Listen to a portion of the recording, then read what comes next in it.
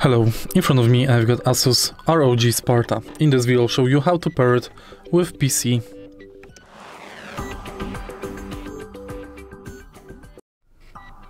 In the beginning, use USB-C to USB-A cable and connect it to charging dock.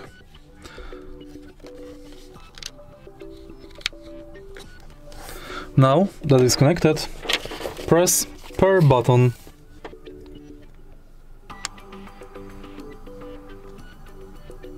For 3 seconds, and the connector is in pairing mode. Now power on your mice and press and hold pair to enter pairing mode. As you can see, they are connected.